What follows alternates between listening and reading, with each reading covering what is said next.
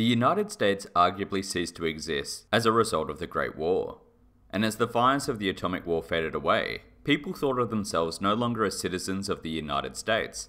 Instead, groups and factions formed across the wasteland, striving to make a place for themselves and their people.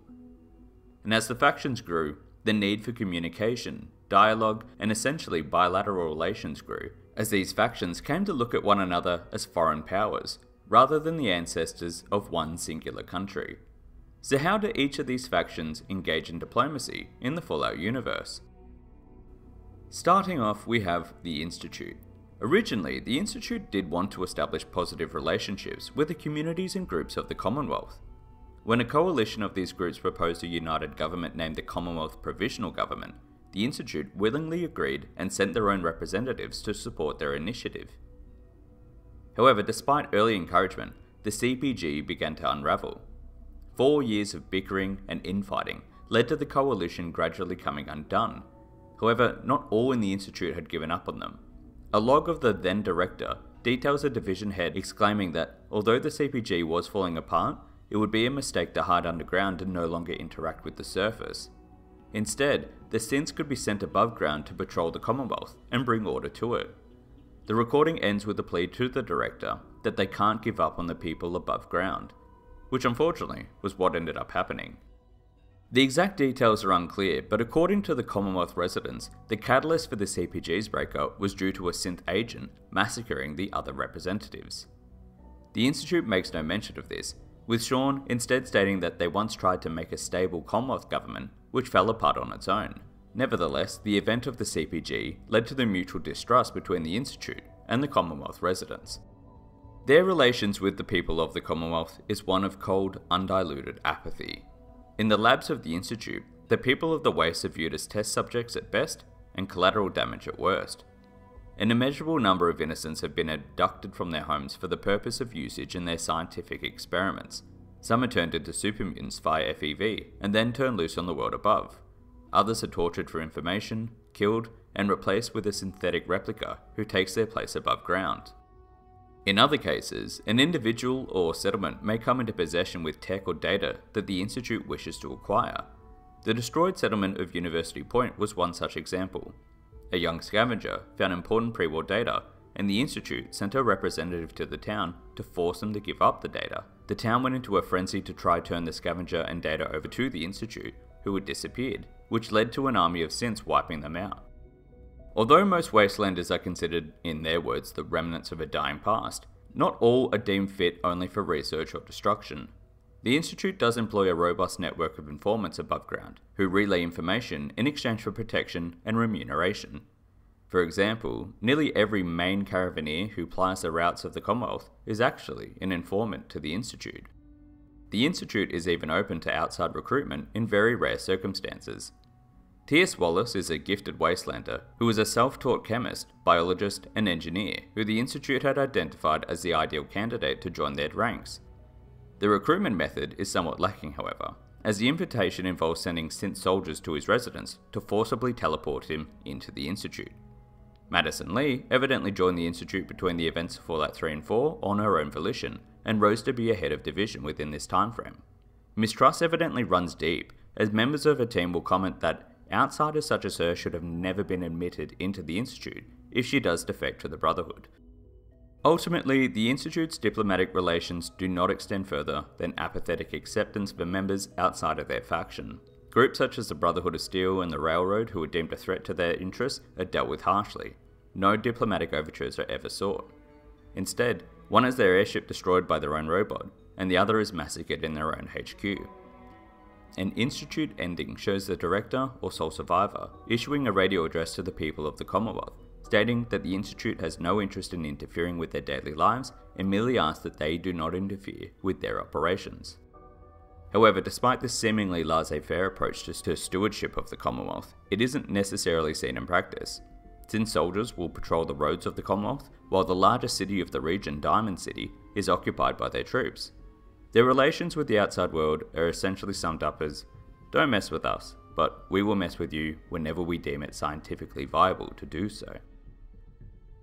Existing since the pre-war era, the Enclave is a clandestine cabal of fascists who consider themselves to be the legal continuation of the United States government.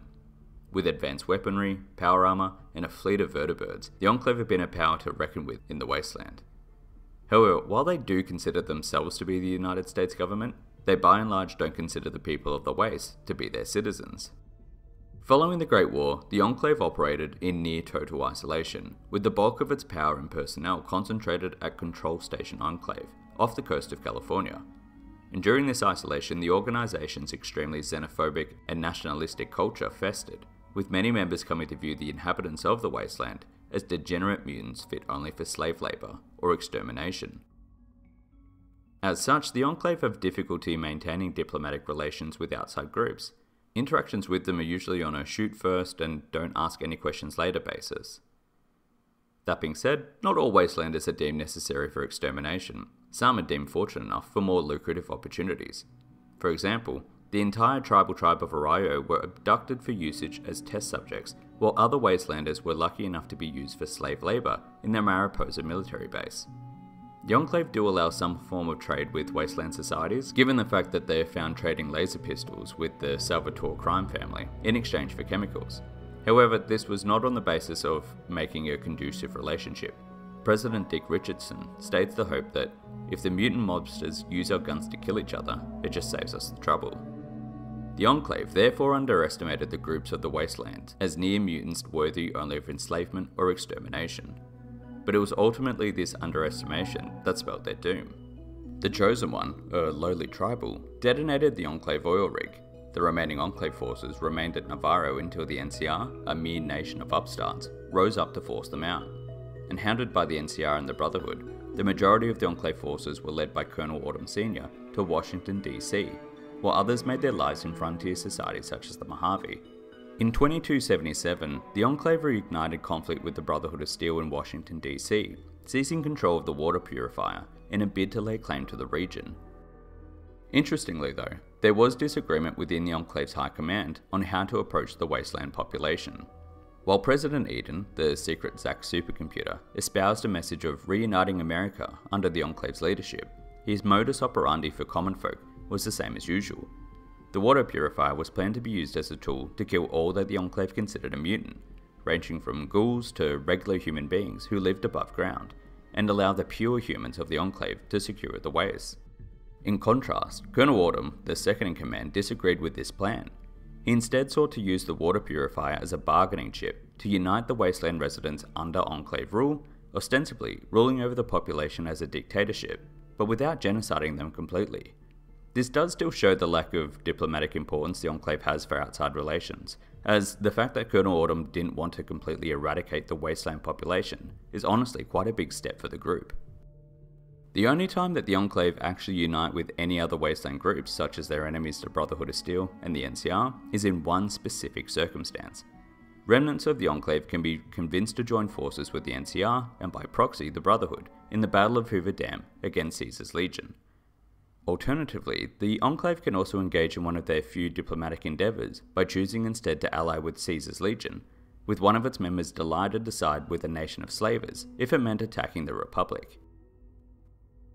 As a humanitarian faction who strive to bring the torch of education and healing to the Wasteland, the followers of the Apocalypse are very popular.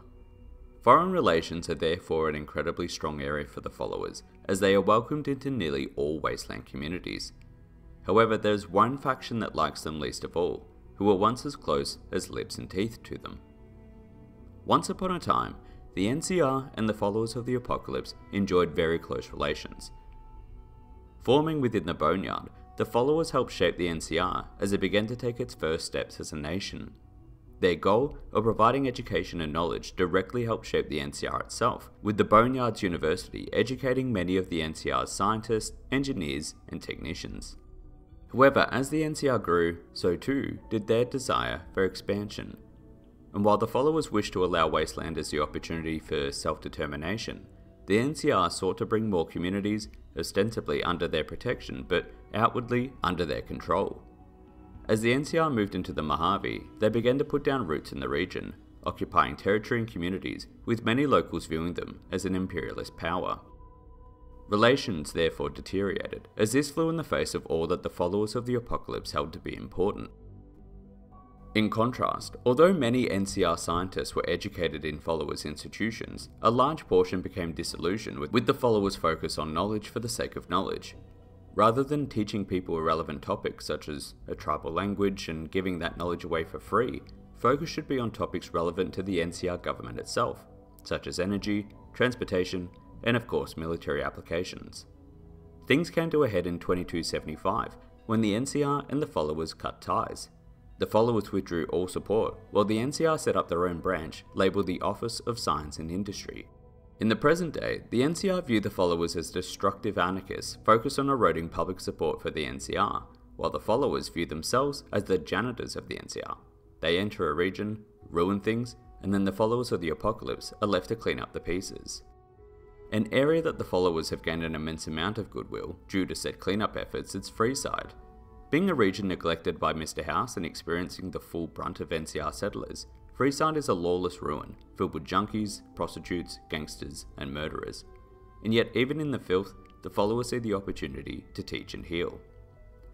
Setting up in the ruins of the old Mormon fort, the followers provide free medical care, shelter, and food to the needy. They are continually under the pump, under-resourced, understaffed, but striving to make a difference. However, their optimism breeds immense goodwill.